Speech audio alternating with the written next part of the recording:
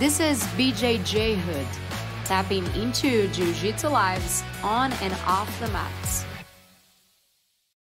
Hello. We are back with the BJJHOOD Podcast. I'm Babby, your host, and here with me today, Shay. Hi, I'm Shay. Shay is our co-host, and we're here to share with you inspirational stories about women in Jiu-Jitsu and how the martial art changed their lives. You know that already. Don't forget, we are on YouTube with subtitles in Portuguese, so make sure you go ahead and follow us there so you can have access to the video of the interviews. If you want to see our faces and a little bit how this goes. And follow us also on Instagram so you can have access to all the news, all the new episodes that are coming out. Don't forget to follow us on your favorite podcast platform. That way you also get notified every time we have a new episode coming out. Today we're here with a really special guest, Katie Egan. She's a black belt. She just got her black belt in April of this year, 2023. She started Jiu-Jitsu in the end of 2014, like almost beginning of 2015. She's an avid competitor, also referees for a lot of different federations. Hi, Katie. How are you? Hi. Thanks for having me today. Oh, of course. Thank you for coming. Thank you for accepting talking to us today. I will start letting you, I always start like that. So I want to let you introduce yourself. Tell me a little bit about your Jiu-Jitsu story, like how it started, who brought you to Jiu-Jitsu, and what made you stay since 2014. Okay. So you already said, I'm Katie Egan. I'm currently a black belt, which is still mind blowing to me. It's been like 6 months, but it's still a little mind blowing. I started, in 2014, at the end of 2014, kind of by chance.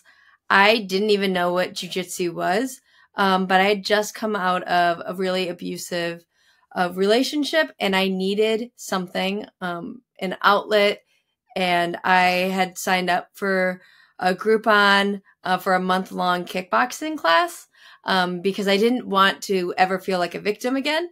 So I signed up and I went in and I absolutely hated it. It was terrible. And there was a jiu-jitsu class going on afterwards and I stuck around and watched that and was like, no, that's what I want to do. And so the next day they let me try that instead. And I never took another kickboxing class. So I just went over and did jiu-jitsu and never went back. And now here I am, a black belt 9 years later. That's awesome. What was what did you love about it so much, that like first try that made you like do the switch? I mean, obviously like you hated kickboxing, so that was probably a huge push, but what was it that kind of drove you that first day to like stick with it?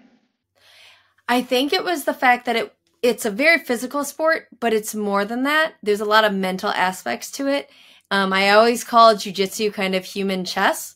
And I really have always enjoyed that aspect of it, that you can kind of think ahead, or when you're beginning, you can see that whoever you're rolling with already knows how you're going to react and use it against you. That's awesome. Tell me more about that feeling. Like we talk about that in Jiu-Jitsu, having all that mental aspect, that importance of Jiu-Jitsu to help you mentally. And you said about coming from an abusive relationship and having that victim feeling, right? Like how did you feel at that time? And how did Jiu-Jitsu make you change that, like improve that feeling for something better?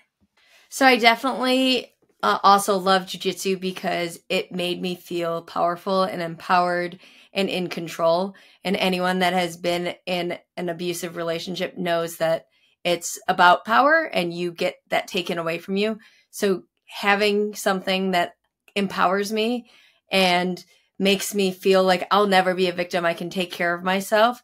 It was such a great feeling that's a huge part of why I came back. And it really helped my mental health. I'm a big advocate for mental health and see the therapist. You should.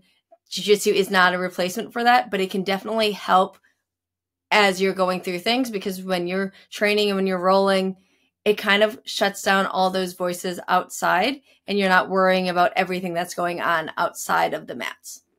Yeah, that's what we talk about all the time, right? Like when you're training, there's no time for it. Like your stress, all your problems are all left outside. You're just so focused on trying to do that technique or trying to, I don't know, tap your partner or make something that you have been working on, work on the training time. And there's no time for you to think about anything else. And like you said, it's not replaceable for therapy, for example, but it's something that you can do that can clear your mind, and maybe you can go back home and like put yourself in a different spot now. And okay, now I know what I have to do or what I have to work on, you know, kind of like giving you directions maybe to something different, right? Exactly. With having that aspect of your past, right, and then going into jiu-jitsu, I think one of the biggest hurdles I have trying to get women into the sport is the close contact with people, you know, let it be female or male. And a lot of times, like if they do have a partner, right, getting their husband who isn't into the sport to kind of overcome that. So a person that has come from that type of background and like not a trusting relationship and going into such like close quarters with an opposite sex, and kind of putting yourself in a vulnerable area, right? What would you say to the community of women that struggle with that, or their husbands or their partners struggle with that? Because it's not like a natural thing for like adults to be so close and connected, you know what I mean, that are strangers. So I will preface this by saying I'm not a doctor or a therapist or anything. So like my advice is just from my personal experience. When I first started, being mounted was really triggering to me. I would have panic attacks. And up until purple belt, it would actually still be kind of one of the tough positions. And my now husband, I spent an hour where it probably wasn't even an hour, but he would just put me in mount and he'd make me work through it and work through it and work through it. And I know that's not for everyone. And if it's too much for you, like don't listen to me, but that's how I kind of worked through that. It's really hard to be physically close in that really vulnerable position. And I just kept working through it. And I haven't had any panic attacks since then. I'm not saying that I'm cured or my PTSD is gone, but that's kind of how I went through that. I do think for when you're first starting out, I think the female only classes can really help you feel comfortable, especially those who come from sexual assault and abuse that might be more comfortable with women. And obviously my example is really extreme where you're just like, you know, going over and over in that position, but it was someone that I really, really trusted. I knew would never hurt me. And it was still very triggering, and I just kept going for it. And I think it takes that kind of mental fortitude and trying to work through it. And it's not going to be easy. I mean, there were times that as a white belt that I would have to, I remember there was a juvenile like blue belt. He had mounted me, and he was bigger than me, but not by much. And I had a full blown panic attack. I had to step off the mat and everything. It happens, but you just have to find those reasons to keep coming back and finding partners in a gym environment that feels safe to you. I think you said like two things that are really important. It's like, one is know your own limits. Like, you know what you can do. Maybe like how your professor did with you wouldn't work for somebody else. But if it's not, like if you're in a position in a jiu-jitsu class, for example, it's like your first time or your first couple weeks and you are still uncomfortable, like know your limits and express that too. Like find somebody that you feel comfortable to be like, hey, I'm not comfortable in this position, so I'm not going to do this position today until you're ready to like really move on. And it's like finding somebody in a place where you feel comfortable and that you can trust people. I think that's the most important thing, because it's like, even though you have all that anxiety on the situation that's going on, like bringing all of that from your past, like, you know, you are safe in that space and you know you can trust those people. And I think that's one of the most important things, right? Like for the woman to, maybe you went to a gym and you didn't feel that comfortable, like just don't give up. Go try to find somebody else or like some other place that you can feel comfortable and that they're going to help you to go through whatever you have to go through, right? Exactly. And being okay with your timeline not being the same as everyone else's. I think we really get so focused on the belts and the journey and everything that we forget that everyone's training at their own rate. They're coming from their own background, and it's okay to be on your own path. Yeah, we talk about this a lot of the times. People get to the gym and they're like, okay, how many years for me to get my black belt? And I'm like, look, relax. Like, it could take 7 years. It could take 10 years. It could take 20 years. It all depends. We don't know what's going to happen to you next month, what's going to happen in a year. I can never know. But, and also the part of focus on yourself, forget about, oh my God, but Shay got her belt and I didn't. It's like, you guys are in different times. Just like relax, keep coming, keep doing your thing. Like, it's going to get to your time. Just like keep consistent to it because you're going to get it, right? I did. And in relation to what we were just talking about, I know like at the moment for me, like one of my biggest fears is being vulnerable like that and having something horrible happen. And there was, one point in time in my journey that I was like an aha, like light bulb, like this can save my life. This isn't just like, oh, I know karate or I know kickbox and I can, beat you up. It was just like a moment of like, holy moly, like I could really protect myself against somebody that is drastically bigger than me. Did you ever have that type of moment in your journey to date, right? Maybe if it was early on or later on, there was like this one profound moment where you're like, I have what it takes to ensure my safety. I think I still have those moments sometimes when I go against like brand new white belts that are so much bigger than me. I'm 110, 115 pounds. And I'm like training with these 250-pound guys that outmuscle me easily. Like they're much stronger than me. And you're just like, no, I'm going to do whatever I want. And I think that feeling is so amazing. And I don't think I got that until probably a 3 or 4 stripe blue belt because I was so small. I feel like a lot of it, I was, I didn't have the skill yet to be like, yeah, I can take care of myself. And then when I got to that point and I was like, I can let you work and I'm still going to be just fine. And it's really empowering to know that even though they have 100 pounds on me, I'm like, no, I can sweep you when I want to sweep you. It's like, I'm gonna give you a little bit here sometime, but when is the right time, I'm gonna go for my thing. Like you can work a little bit, not too much.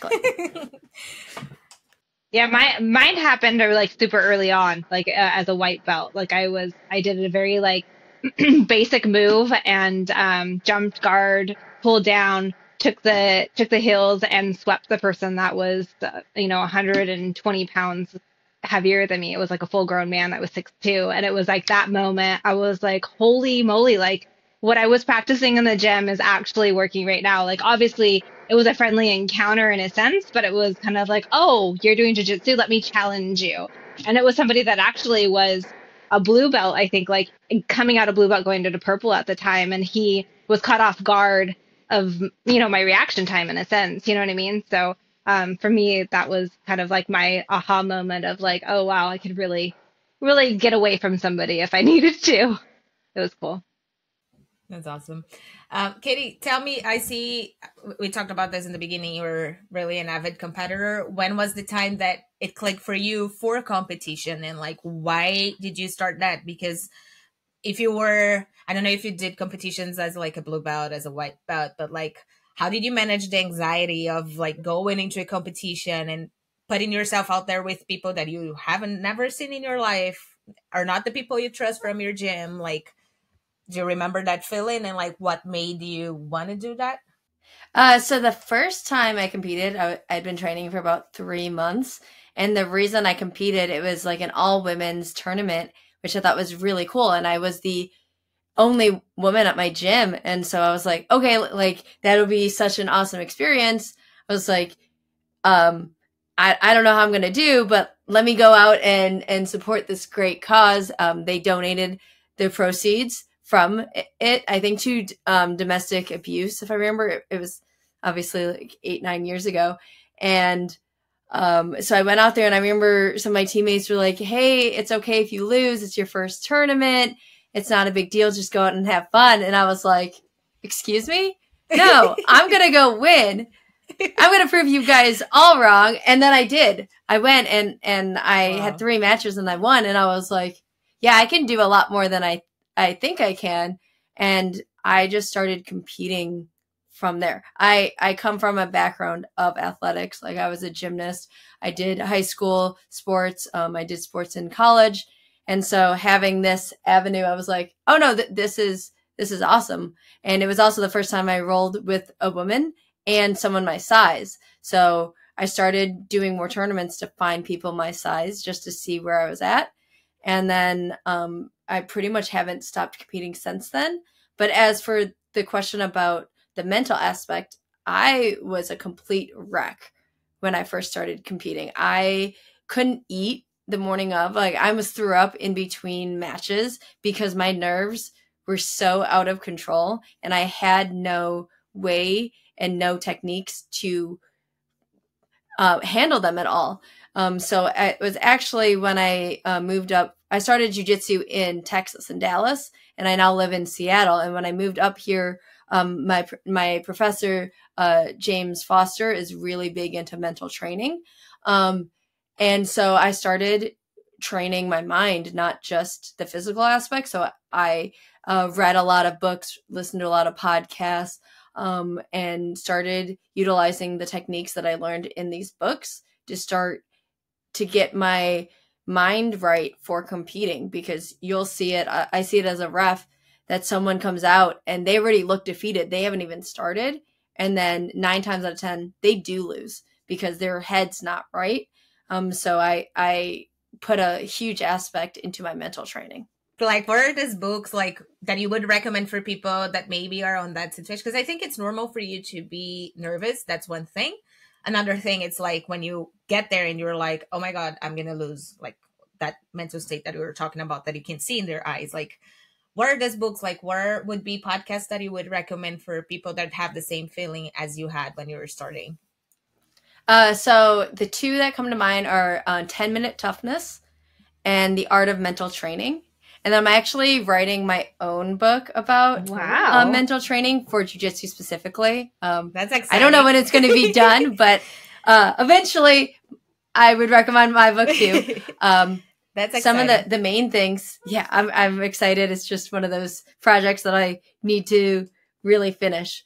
I mean, a lot of it is just putting a positive spin on things. That positive mental attitude is really important. I hear a lot of people talk about being afraid of losing. And so they're ready setting themselves up for success, or they're like, I'm really nervous, I feel sick. But physiologically, your body, nervousness and excitement feel the same. It's just whether you're putting a positive or a negative connotation on it. So if you can just spin it a little bit, then it feels like a positive emotion rather than a negative one. Perspective to have, because I'm one that like is completely defeated by the time I even step onto the mat. So then that Babby's seen it firsthand. Yeah, I did see that. And it's like, I think what you said, it's cool because I do feel sometimes like, oh my God, I'm so nervous. I feel that I'm gonna throw up in some competitions. Like if I spend a long time not competing and I go back into it, that's how I feel normally. But it's good to like hear that on like, okay, maybe next time I'll try to switch that up and be like, I'm not nervous, I'm just excited to be here. Like try to tell myself that I'm excited and it's going to be awesome. It's all that I want. Like I'm here because I want to be here and I want to do this and let's see what happens. Right. I that, and then having like the 2 really quick tips I give people is 1, spinning the nervousness. Like you're going to feel that. It's just how you spin it. And 2, having a mantra to just say in your head that helps calm you and center you. I am calm. I am collective. I am a champion. And I'll just say that over and over until I can get my heart rate down or whatever is affecting me. And then it's just, I say it over and over, and it'll change sometimes depending on what's going on, but it's always, I am calm, I am collected, I am a champion. That's awesome. Do you hear music before the matches too? Does that help you? Or some people like to hear, some people don't. They want to like hear the noise and like kind of get used to that. Like, what's your take on that? It honestly, it depends. I compete so much that I only use music when I'm really feeling the nerve. So I just competed at Nogi Brasileiro. So it was my first time competing in Brazil. And the energy at that tournament was different. And also, I'm still working on my Portuguese. So it just felt really different. So I actually did get nervous. And so I used music to help center me then. But a lot of times I won't. It'll just kind of depend on how I'm feeling. But it's another tool that I can use to help get my mind off of the negative aspects of competing and just be more excited and aware and take in the moment. What was that that energy that you felt in Brazil? It was just I don't even know how to explain it. It was intense. Like everyone was there and wanted to win, which is the same at every tournament.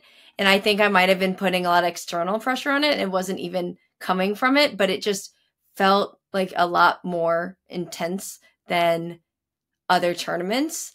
I mean, it is a major Worlds feels like that too, but it was like a whole new level. And I think also not really knowing many people down there versus when I go to a tournament in the United States. Yeah. It's the same people that I see.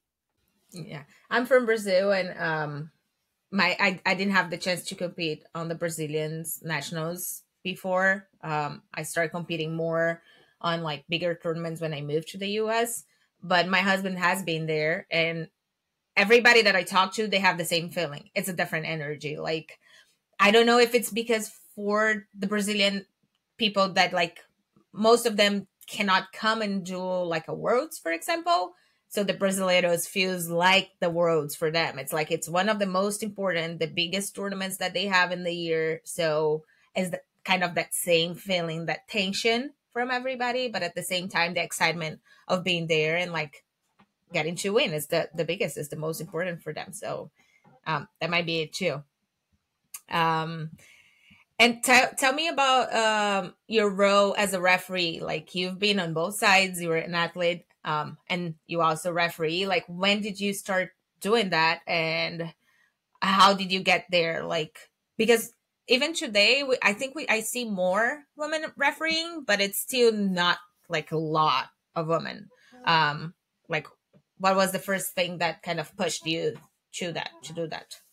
So I started refereeing shortly after getting my purple belt for more like local tournaments, things like Grappling Industries, and then the few local ones that are only in the Pacific Northwest. And a big part of that was I needed to make money in jiu-jitsu. So I started full-time as a 4-stripe blue belt. And even as a black belt, it's hard to make money in jiu-jitsu unless you own your own academy. And even then, it's a struggle. So I first started doing it because of that. And then I noticed that it actually made me a better competitor because I started learning the rules even more. Because, I mean, everyone, I shouldn't say everyone because there's plenty of people who don't know, but most people should know how many points a pass is, what mount is, back mount, back control, all of those things. But there are a lot of nuances to the rules that I don't think people understand or recognize. And then shortly after I got my brown belt, because to ref for IBJJF, you have to be a brown or black. That's when I started doing it. And I started with IBJJF, not necessarily to make money. It is a good way to make money, but also to represent women in jiu-jitsu, because I just had my first match with a female referee. It was my finals at American Nationals this year. Before that, I've never had a female referee. And I think it's important, especially at the kid tournaments, that little girls can see both male and female referees and know that you can be in any aspect of this sport in the way you want. You can teach, you can compete, you can referee. All of that is possible, whether you're a boy or a girl. How do you see today? Like, does this change, I think there is a change that it's happening. I think there's more people. I don't know if the women are trying more, like trying to live off of jiu-jitsu. You said it's a struggle. A lot of people, they have like jiu-jitsu more as a hobby, unless they're like athletes and they live from that, but it's still a struggle for a lot of people. How do you see the scenario that is changing? Like we see some of the tournaments now, they're paying good money to the athletes. The sport is growing as a total. Like, how do you see that going forward? I see that, I know you have a daughter too, and she also do jiu-jitsu. Like, how do you think it's going to be when she gets to her black belt on her 20s? I don't know. The scenario for women in jiu-jitsu. I definitely think it's gotten better. I think it's still really tough. I mean, you see big name female black belts charging less for seminars than some purple belt men, which I think is a shame. And I think part of that may be because we undersell ourselves, but I also think that a lot of gym owners may also think that women seminars can't sell. And I'm really hoping that we already are kind of progressing from that, but I think it's been slower than I wish it were. I do like the way that IBJJF pays at Worlds based on the number of athletes in your division rather than male or female. So the smaller male rooster weights, they have less competitors. They get paid the same as a female bracket of the same amount. I don't know what we can do to help it except for just keep showing up and keep trying to do it. And I'm really hoping by the time my daughter becomes a black belt, as long as she wants to do this, that it's better for her, because it's hard to sell yourself and be like, come bring me in for a seminar.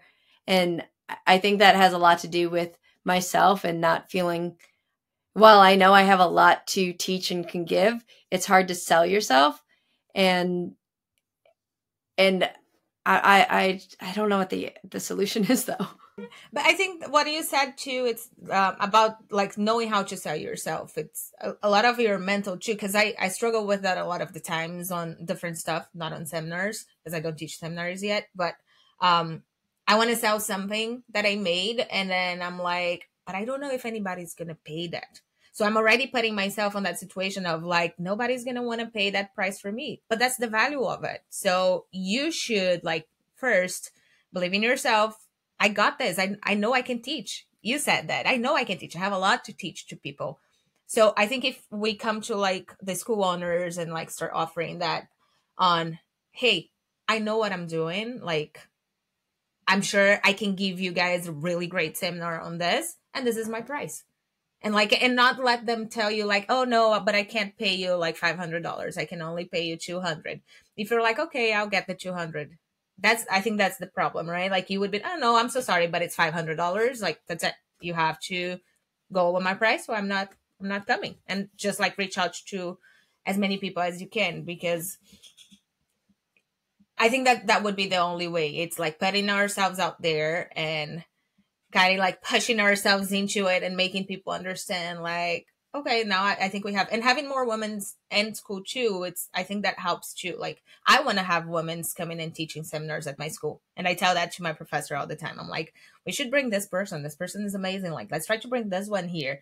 Like I'm the one all the time poking him with women's names that he should bring to our school. If we lied to them, maybe they would be the ones that are going to be just thinking about the guys they want to learn from. Right. So I think it's our job as students too, to kind of like do that part of like ask for that too.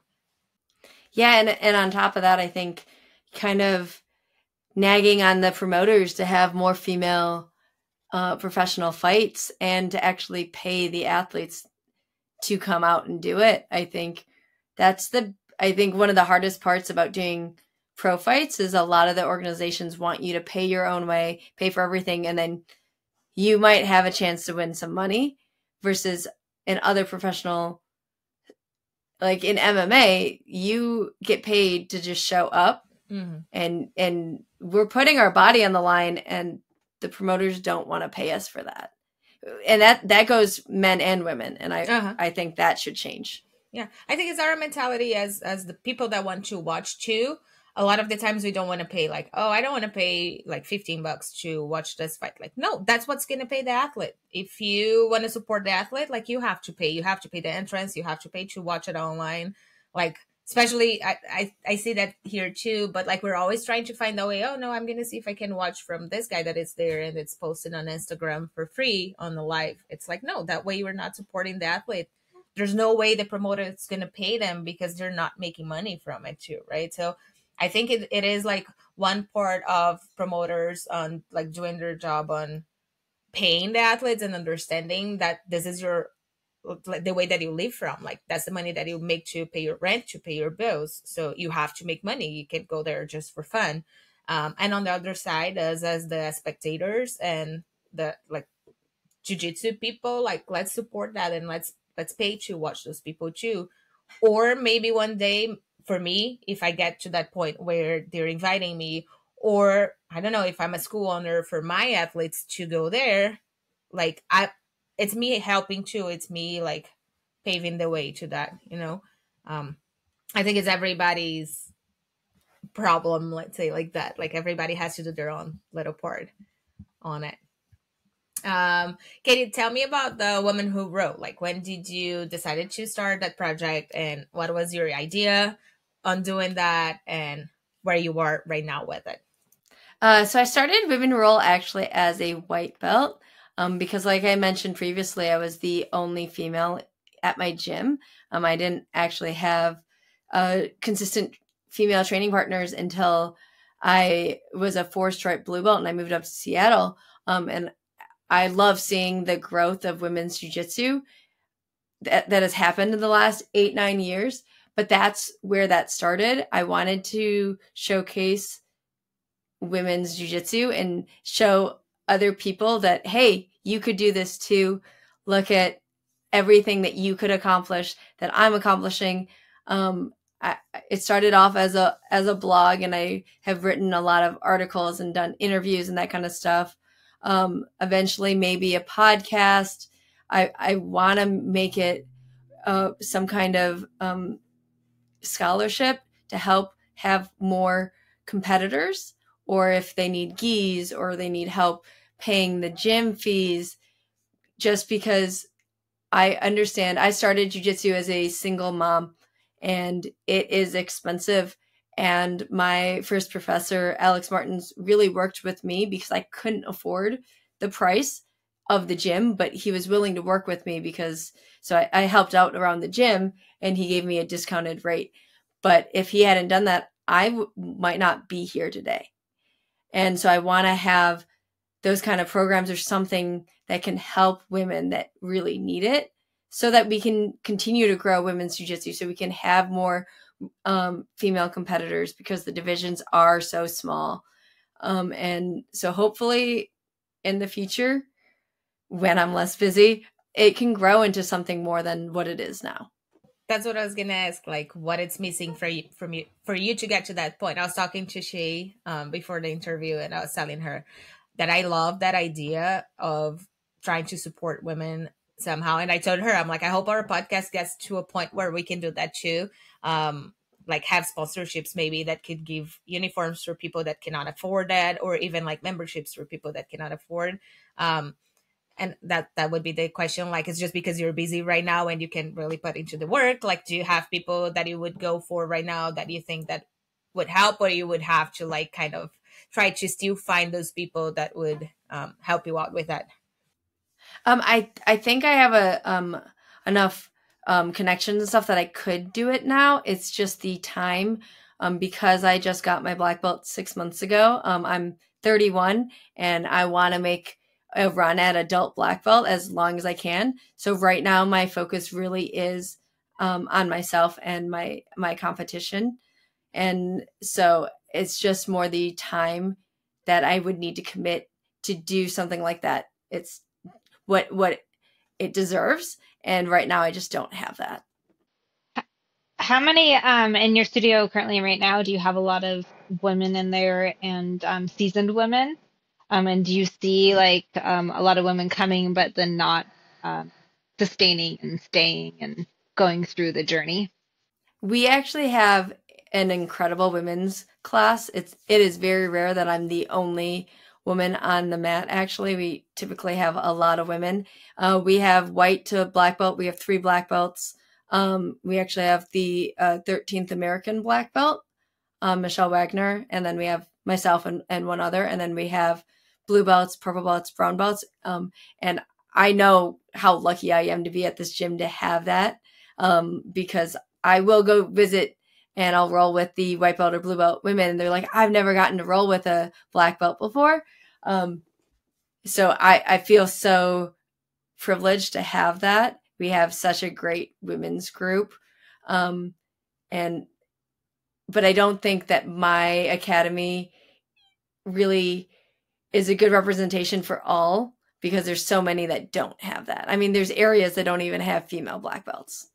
What is it about your like dojo that attracts women and gets them to stay and have that good like representation for the sport? I think that having upper belt women and women that we are teaching classes, or solo teaching classes, assisting teaching classes, I think that will bring in more women. When you have women in positions of power, it kind of helps promote the gym as a female-friendly gym. I think that if you have the ability to have a female instructor and you don't, that's really a shame, and you're not helping your women's program grow. I agree. Yeah. That would be my other question too. Like, how important do you think it is to have that women's only class? Like on our gym, we started that, I don't know, maybe like 2 years ago or so. And I see that helped a lot. Like at least for the first step of the girls on like getting into it and feeling comfortable with it, and then coming to mixed classes, and even maybe just working with girls on that if they want to. But like that first step of getting into the class, it helped a lot. Do you think that that would be like a good start, at least for the schools, and having a woman teach that class too?